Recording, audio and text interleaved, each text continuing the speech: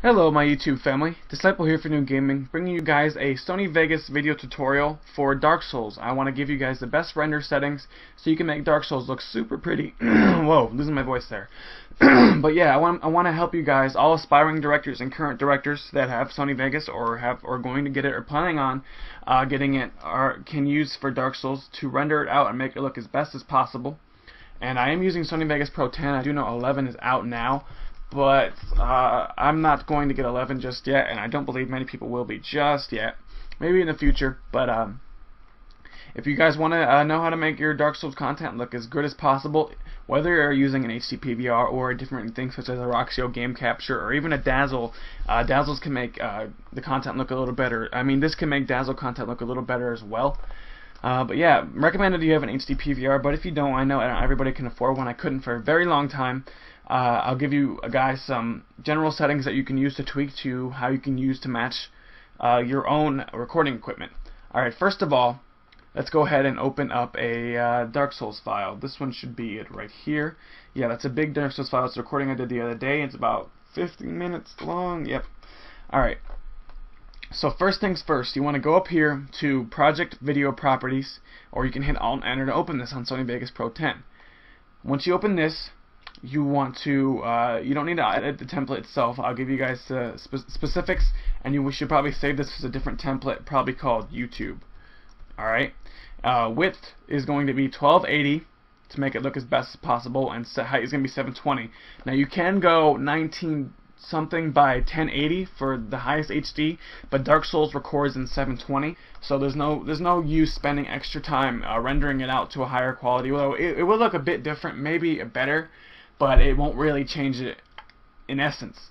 In actuality, really, it won't really change it. I'm not sure exactly how different it'll look. I'm not sure. It may just add pixels to fill it in, but still won't. It won't look much better because it records in 720 anyway. So for Dark Souls, this is what you want to do. I leave it to you guys to tweak it. Now, if you are recording in a lower resolution, either through Roxio or through Dazzle, you can still render it out to 720 and have it be considered HD. Though it will look a bit better, but it will still be a bit fuzzy because of whatever recording equipment you were using. But I still recommend you go with 720. Now, field order is going to be none. Progressive scan. Pixel aspect ratio needs to be 1 or square. Output rotation 0 original. Frame rate needs to be 29.970 NTSC. Stereoscopic 3D mode off. Pixel format 8-bit. Field resolution rendering quality good. Motion blur type Gaussian. Deinterlace method none. Adjust source media to better match blah blah blah no. Pre-render files folder, you can change this to wherever you want your stuff to be. I left mine at default so I know where it is. You can change this if you'd like. It's just where the pre-renders go. You will choose where the rendered file goes. Start all new projects with these settings. It's recommended you do this because every time you open up Sony Vegas you won't need to restart, and it'll save you a lot of time. Alright, audio. Master bus mode, stereo. Number of stereo buses 0. Sample rate hertz 44,100. Bit depth 16. Resample and stretch quality good. Pre-rendered recorded files folder. Now this is where the actual recordings go after you record the commentary through Sony Vegas. I've made a commentary folder in my created vids folder, and I think that's a good idea. You guys should probably try that. And again, all new projects need to start with these settings. Ruler SMPTE drop 29.97 FPS video. Ruler start time 0.0000. Beats per minute 120. Beats per measure 4. Notes that get 1 beat. Note that gets 1 beat. Quarter. Summary, now this is just due to titling and naming things, you don't need to change this. And audio CD, you don't need to change all either, but I show you guys just so you don't get paranoid. Alright, now that's not it. But your video should now look better. It should be stretched and fitted like this. Now, if you're recording on Roxio, you'll have black bars on the side. And I believe with Dazzle you'll have black bars on the side to top as well. Now, if you're recording with HD PVR, there is still black bars, which irks me. It's kind of annoying. But you guys can easily fix this no matter what recording equipment you're using. So up top you see this little black line on the HD PVR. It's very small, but it does bother me, and if you want to get the highest quality, it's just best to remove it. And there's some on the side as well.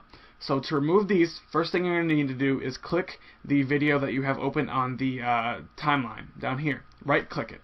And now go to Properties, and you want to uncheck loop, uncheck maintain aspect ratio, and check reduce inlay flicker. You want to have a smart resample, playback rate of 1, undersample rate of 1, and 59.94 FPS. It'll say it's playing in that, but it's recorded in 29, so it doesn't matter. You guys don't change this, though. It'll change the speed at which your video plays, and if you render it, it'll be all messed up. I don't think you need to change any of this. No, you don't need to change any of that. Alright, and then hit OK. Then, after that, that'll not get rid of the black lines. That'll allow you to get rid of the black lines. So what you want to do next is either click here where it says Event Pan and Crop, or you can right-click the video on the timeline if you can't see that, and open Video Event Pan Crop. Now, when this opens, you'll have a window pop up, and it'll show your video preview at a different time. I'm not sure exactly how they choose what time it opens to. But in real time, as you edit this, it'll change this also over here.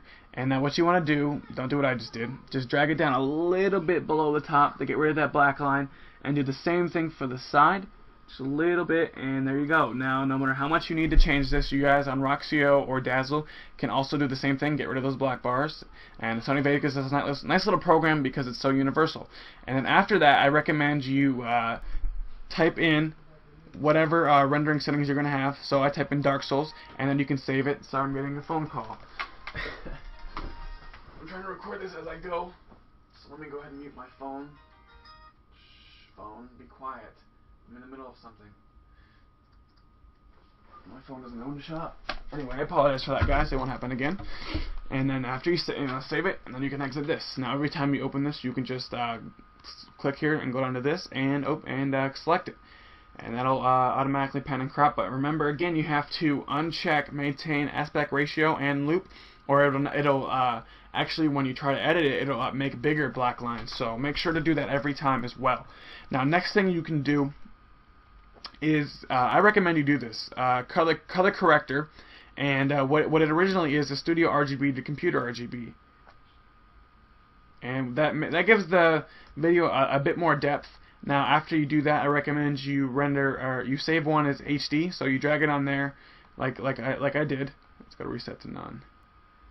And the same thing happens when this pops up. It'll say Studio RGB to computer RGB, and you can type in Dark Souls or whatever. I just recommend you save it as HD because this works for all the games I've done so far, or a wide array of games. This is a good render setting. So you just type it as HD, and there you go. Hit save.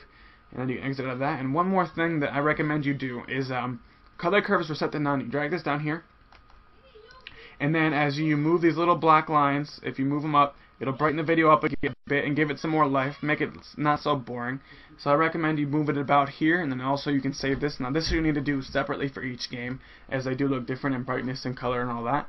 But I recommend about here for Dark Souls, and you can save that. Sorry about the yelling in the background, I don't know what that's about. And then there you go, you can save that. And then now for you guys that are confused and are still new, after that you go File, Render As, and then like I said, you can choose wherever it would go, Dark Souls, whatever, and you type in the name, click in the folder, open it, type in the name you want, and save it. I recommend also you save as type WMV. Now the usefulness of the WMV is while you upload it to YouTube, it renders, it processes and it uploads at the same time, so to save you a lot of time, maybe 30 minutes to an hour depending on how long your video is. So that's always a good idea. And then I recommend you save the template as you save the template separately, or you rename it and save it. You want to have it like this, like I said, WMV. And then I'll go to the settings real quick. So you don't stretch video, don't click that, and click Save Project Markers and Media File. And custom. Let's get into this real quick. Template, I set mine as Yaush. We use this blah blah blah for HD quality. What I did was, I forgot what I clicked on. Let's just go into the separate audio. 192 KB per second, 48,000 hertz, 16-bit stereo `WMA, video 29.97 FPS, 1280 by 720 progressive, 6.3 megabytes per second, pixel aspect ratio 1. Now when you go over here and change all that, that should be saved, I believe. Include audio, blah blah blah, yes. And then you should have it right here. CBR, Windows Media Audio 9.2, attributes are here, 192 KB per second, 48 kilohertz, stereo audio video CBR. And then there you go. You can go to video. Again, HD quality video mode CBR, Windows Media Video 9, high definition 1280 by 720, pixel aspect ratio 1, frame rate 29.97, sound seconds per keyframe 5, override default compression buffer 3 seconds, video smoothness all the way up. You want it as sharp as possible. Bit rates, you want internet LAN 6M, and then index summary. You don't need to change this either. This is just with titling. And then project video render quality best, and stereoscopic 3D mode use project settings. So you won't really need to mess with that. And that's how you render a video out to be as beautiful as possible. I don't know why it just gave me these Japanese symbols. And there we go. I have my setting as Yash, but I probably should have saved it as YouTube. But nonetheless, then you hit save. It'll start to render your video. And one more thing you guys can do, if you guys want to get into commentary, you can go. You can go to Insert Audio Track.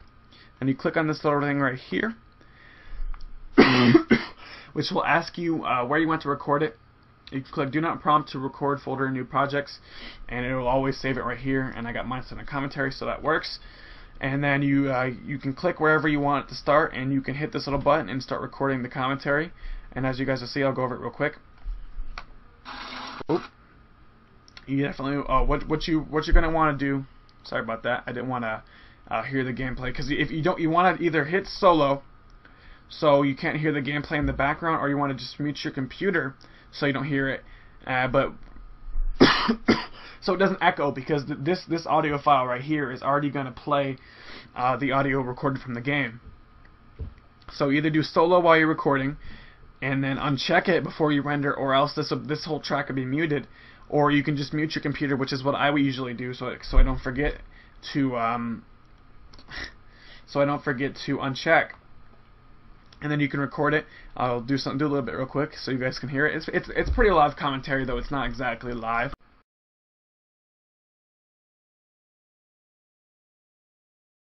Hello my YouTube family, Disciple here for New Gaming. I'm going to be showing you guys some Dark Souls PvP. I'm going to go down these stairs here real quick in a second, and see if I can get my blue eye orb to get me any invasions.